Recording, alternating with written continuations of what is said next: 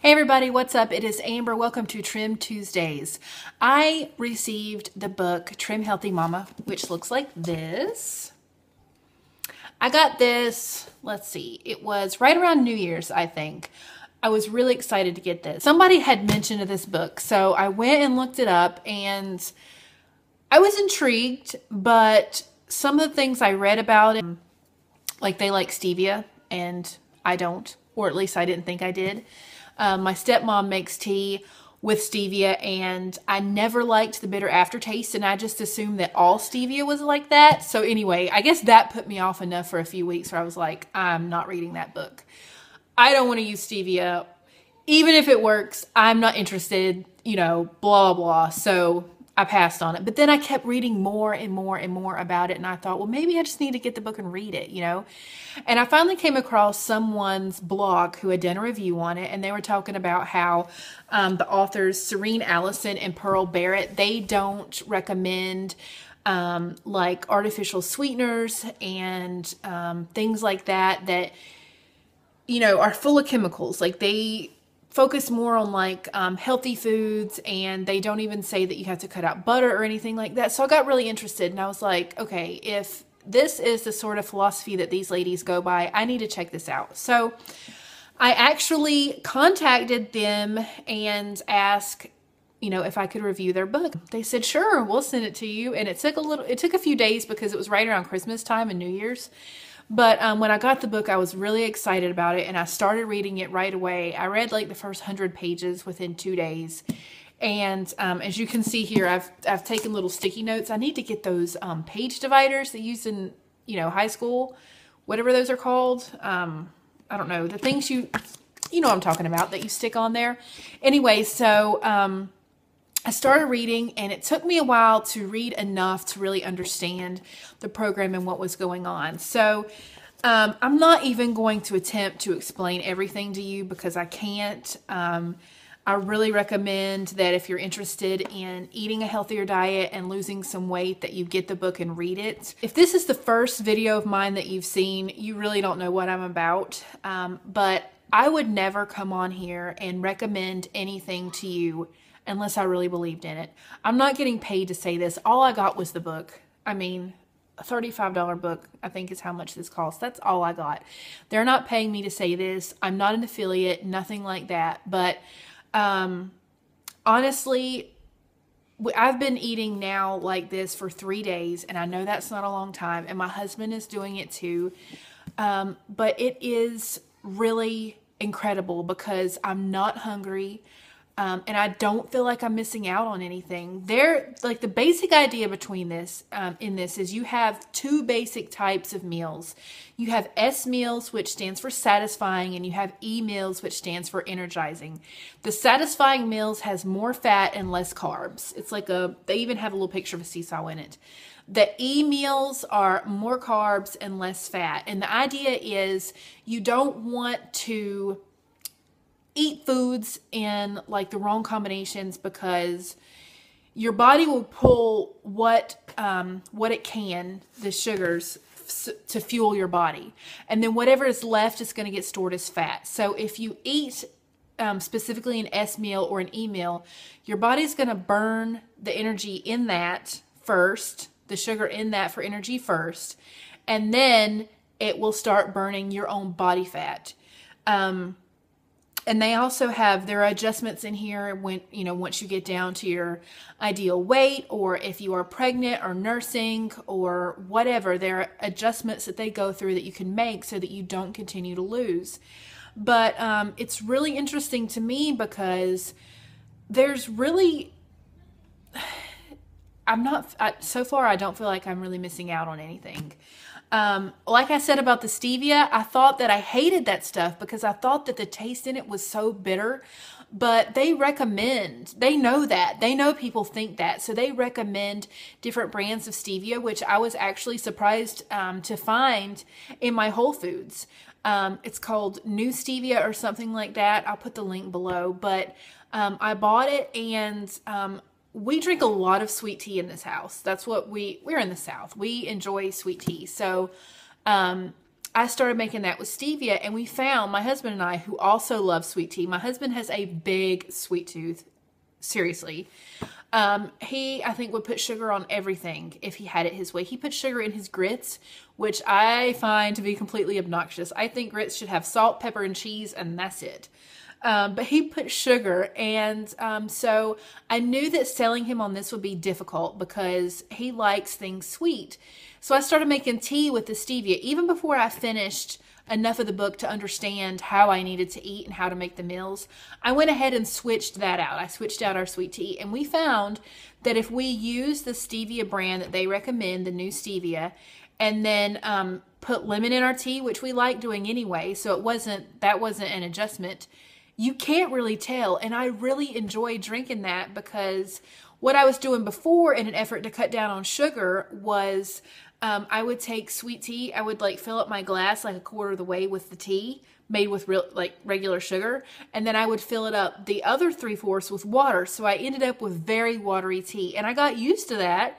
To me, it was better to drink, that tasted better. Watery tea tasted better than drinking water, but it didn't taste good. I mean, it wasn't my thing. But now I can sit down at a meal and have a glass of sweet tea with stevia and drink it, 100% tea. I don't have to water it down. And to me, it tastes good because it doesn't have that bitter aftertaste. And the lemon disguises the taste of the stevia because stevia does have a taste if you're not used to it. There is another sweetener in the book that's it's a type of sugar alcohol that they recommend, and I've done a little bit of research on that, and it's not one of the ones that can cause like stomach issues, but I don't remember the name of it right off the top of my head. But anyway, we're going to try that because it's supposed to taste just like sugar. But anyway, that's just a side note, just a little bit to let you know how they they don't say you have to drink unsweet tea or anything like that. But anyway, back to what I was talking about. So you've got your S meals and your E meals. And so last Thursday and Friday, I sat down and made out a meal plan for this week. And I actually planned out breakfast, lunch, supper, snacks, and some days desserts. And that was a big change for me because meal planning is not something that's new to me, but typically what I would do is I would sit down and I would only plan out supper. I wouldn't plan what we would eat for breakfast, and I wouldn't plan what we ate for lunch. What I usually do is I will pack my husband lunch. I pack him leftovers of whatever we had at night. So he eats at work. He doesn't have to go out to eat. But I did not previously think about what I was going to eat and what my son and daughter who are at home with me during the day were going to eat. And so that was a problem because while I would feed my kids, they would get oatmeal or grits or waffles or something like that, I wouldn't eat. And there were so many days when I would look at the clock and it would be 2:30 and I would be like, I haven't eaten yet. And it was pretty much just out of laziness because I knew I didn't have a plan and I may or may not have anything in the refrigerator to eat, and I didn't want to cook anything. And so it was just overwhelming to me because already taking care of 2 kids and trying to build my YouTube channel and my blog and all that and clean the house and do all the things I need to do, I was overwhelmed. So I put myself at that bottom of my to-do list, and all that got me was cranky. I was extremely moody to everybody, and I apologize for that. And I wasn't losing weight. I wasn't healthy. I know that. I started about 2 or 3 months ago going to the gym and working out, and that was all fine and good, but I wasn't seeing any change, not just in my weight, because I know that that's not what you have to measure your success by. I mean, I did have a pair of jeans that were too little that I was actually able to fit in, but it puzzled me because my measurements weren't changing. My body fat percentage wasn't changing. The numbers on the scale weren't changing. So I was getting really discouraged. And I think it's all because I wasn't eating. My body thought that I was starving it.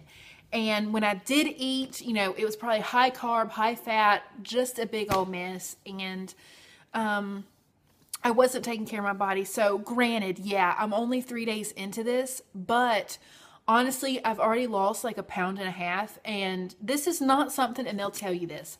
They tell you this in the book. This is not for fast weight loss, but I think at the beginning of just about any any dietary change that you do to try to promote health within your body, you're going to lose a little faster in the beginning.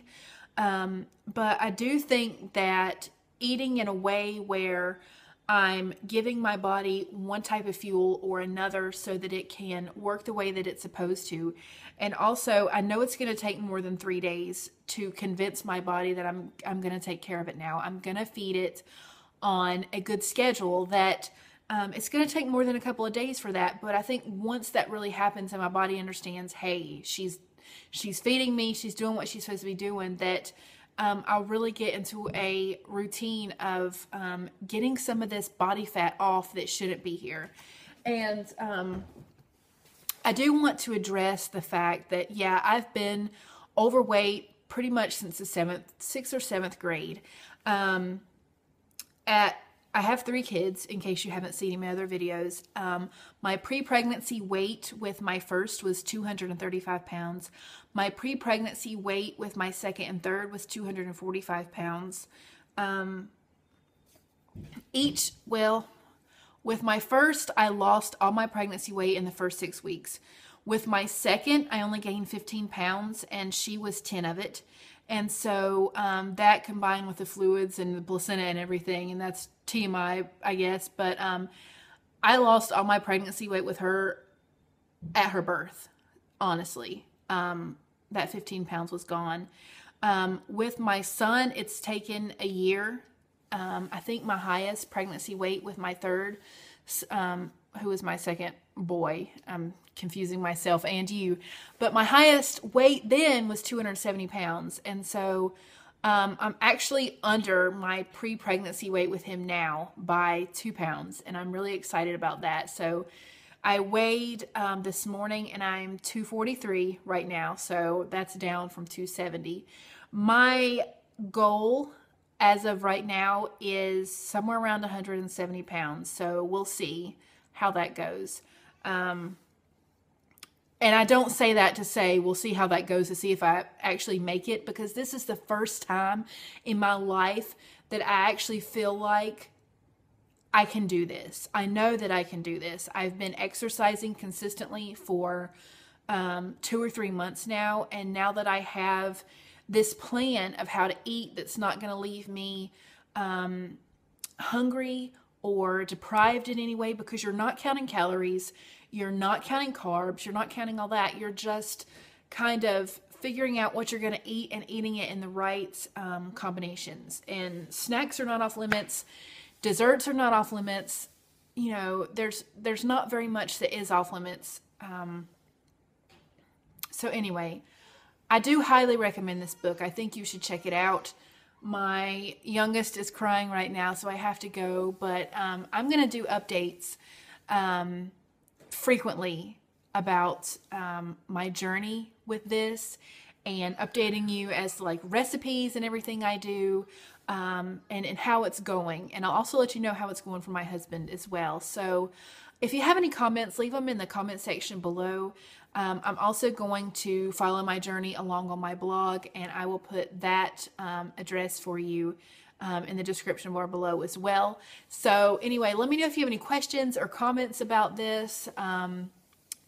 Yeah, and I will talk to you later. Bye.